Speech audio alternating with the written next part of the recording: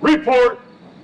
Fort Meade Garrison Command Sergeant Major Thomas Latter welcomes more than 1,800 Fort Meade soldiers, civilians, and guests Wednesday morning to the annual Run for Wellness and Remembrance. Hi, Brian Spann. Welcome to Meade Week. More on the run in just a moment. We also have some road closures to report. The Wellness Center is set for a grand opening and much more. But first, Fort Meade observed the 12th anniversary of the 9/11 attacks with the annual Run for Wellness and Remembrance on Wednesday morning. Garrison Commander Brian Foley welcomed more than 1,800 service members, civilians, and guests to this year's event. So we stand here this morning, shoulder to shoulder,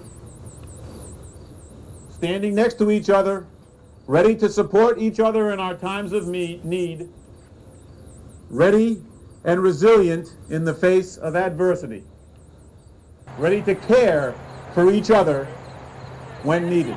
After the run, Colonel Foley called on everyone to do more to take care of one another. Caring means thinking about yourself. Caring means reaching out to your friend, to your battle buddy in their time of need. Caring means helping your battle buddies and your friends. Caring can mean getting them help when they are unwilling or unable to get it for themselves. The Colonel added that caring also means not tolerating any form of harassment. Caring means being vigilant and observing and ensuring that if you see harassment of any kind or any form in your workplace or in your neighborhood or in your lives anywhere, that you are telling someone or saying something about it. You are not letting harassment of any form or any type go by unnoticed. In a related story, the Garrison is holding a ribbon-cutting ceremony on Monday, September 16th for the new Army Wellness Center. Maryland Senators Barbara Mikulski and Ben Cardin are expected to attend. The Fort Meade Army Wellness and Resiliency Center will serve as the community hub for the promotion of healthy lifestyles and primary prevention programs and services. Monday's ribbon cutting takes place at 10 o'clock at 4418 Llewellyn Avenue. In more health and wellness news, the recently completed VA Medical Center here on Fort Meade is holding an open house on Saturday, September 14th. The Fort Meade VA Clinic serves more than 80,000 veterans in Howard and Anne Arundel counties.